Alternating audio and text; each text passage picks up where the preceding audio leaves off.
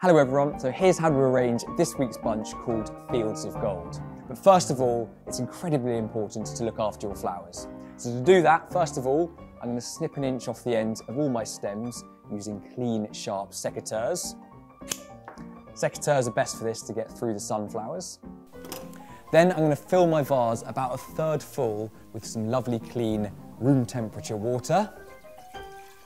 And then I'm going to pop in my flower food.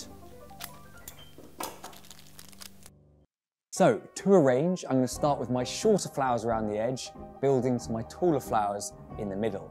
And my shorter flowers are going to be my sunflowers first, which I'm going to arrange in an even triangle. And then I'm going to do exactly the same with my alstroemeria, filling the gaps. And what I've created here is our structural stem grid in the middle of the vase, which is going to allow our taller flowers to stand upright in.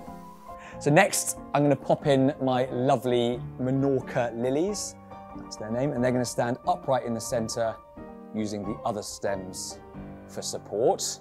And now I want to add to the structure using my lovely eucalyptus foliage tucked over the edge, creating a sort of foliagey nest. My crocosmia is now going to stand up very easily on either side of the two lilies using the lovely structure for support.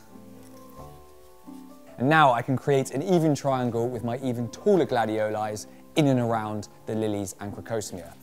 If you've got any lower flower heads on the gladioli below the neck of the vase line, do whip them off, and that will also encourage the top ones to open.